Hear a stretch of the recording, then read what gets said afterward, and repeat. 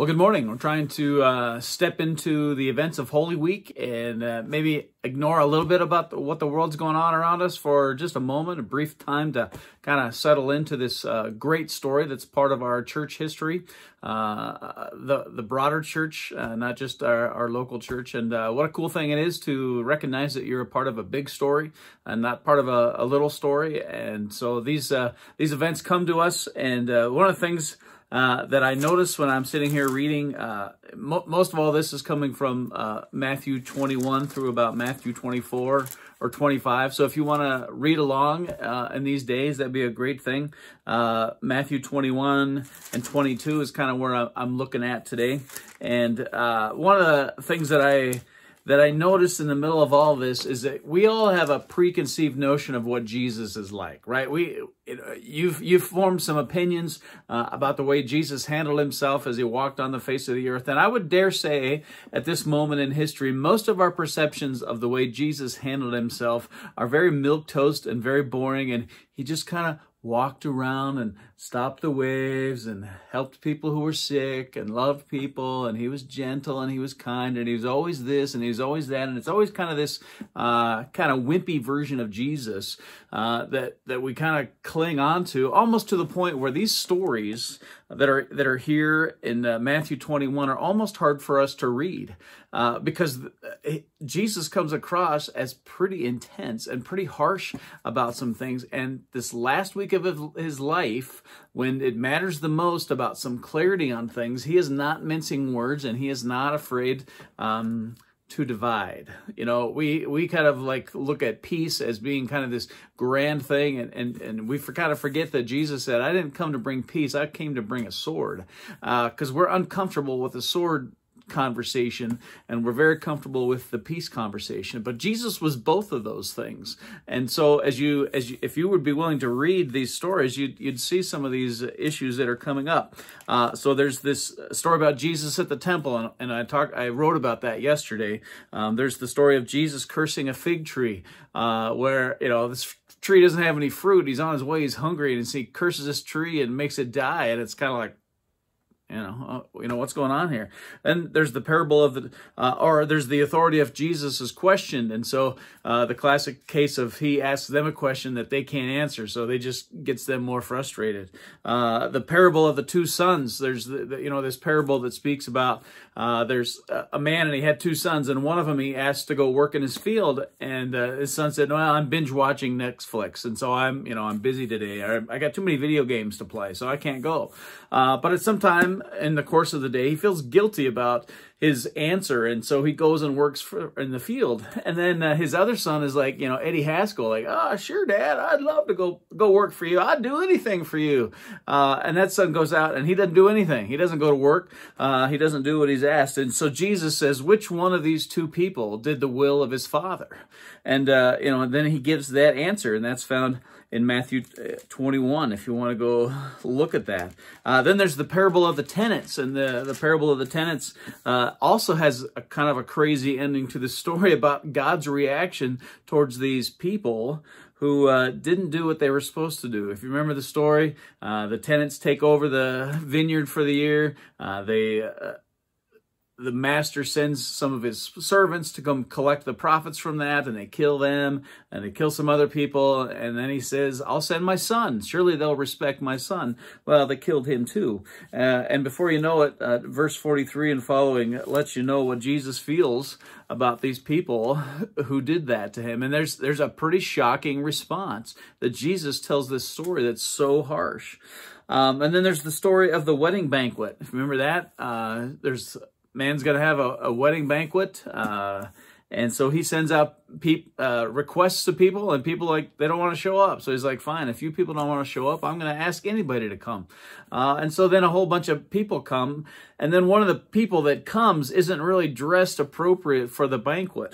And Jesus has something to say about someone who's not dressed appropriate for the banquet. You'd think that this story would go to a place where Jesus is peaceful and loving and kind and gentle. And there's kind of a shocking end to that story. Then it continues on with paying the tax to Caesar. And some discussion about that. There's discussion about marriage at the resurrection, because the Sadducees don't believe in the resurrection. And so they're trying to trick Jesus with a question about, a guy marries 10 different people. Who's he going to get resurrected and marry? And Jesus kind of has some harsh words for them. And then it moves into what's a kind of a cool moment. It's another moment when the great commandment is been given. Is like, what is the greatest commandment in the law? And Jesus replied, love the Lord your God with all your heart, with all your soul, and with all your mind. And this is the first and greatest commandment. And the second is like it. Love your neighbor as yourself. All the law and the prophets hang on these two commandments. And so for a group of people who had, tens of commandments and hundreds of regulations to make sure those commandments were met, Jesus reduces it to two things that matter most. Love the Lord your God and love people the same way you love yourself. And what a cool thing. And in the middle of this last week of instructions that Jesus wants to give to people, it's a refining moment. It is, like I said in my blog, that, that last moment that you have a chance to give some instructions to your loved ones. And not just the classic, I love you, make sure I tell you I love you. Jesus is setting up for the kingdom of God to be worked out through these guys. And so he's got some expressions that need to be taken place. Not only just that he loves them, but here's the work that needs to get done. And here's the things that are important. And here's the things that aren't important. Okay? And so it ends, this whole chapter 22 ends with a discussion about whose son is the Messiah. And, there's all kinds of discussion. It ends with this, and I'll end our devotional time with this. It says this, if then David calls him Lord, how can he be his son? No one could say a word in reply, and from that day no one dared to ask him any more questions.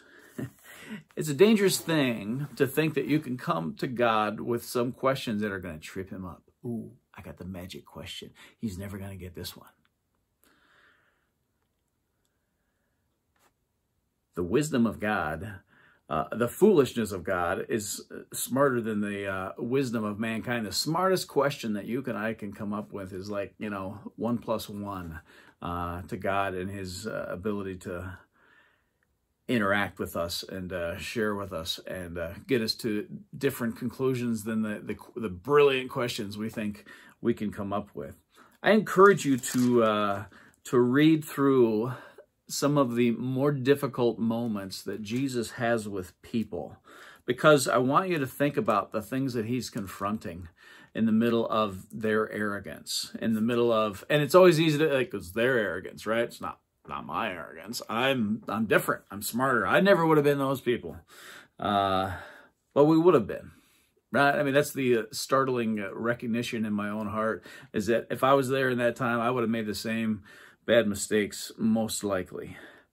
But who is the Messiah? And on this march through Easter week, and this march to the cross, and this march to the glorious moment for all of humanity, Jesus is attempting to overturn some tables in some people's lives.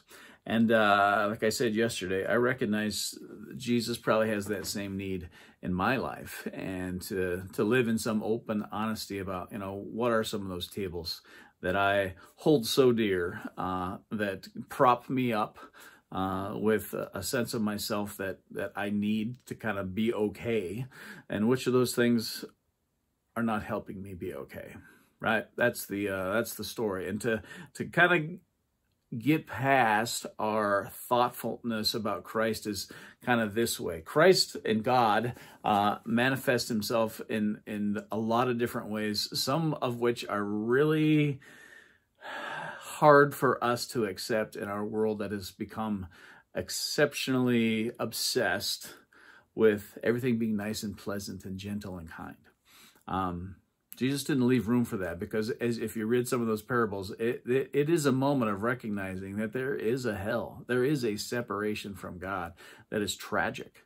And God's trying to lead us to life instead of death that we're on.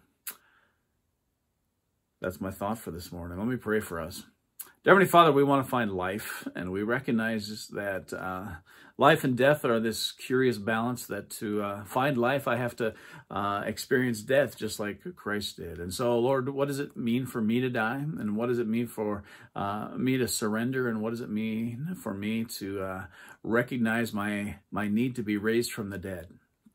Not just be cleaned up and be a nicer guy and be a little bit better to my wife and to my neighbor and to my kids and to my dog, but to recognize that life needs to come into me that I could never make happen. And so I thank you for Christ's words to people. I thank you that your intention in speaking hard words to people is always about bringing life to them if they would listen. And so, Lord, help us to be people that would listen. In your name I pray. Amen.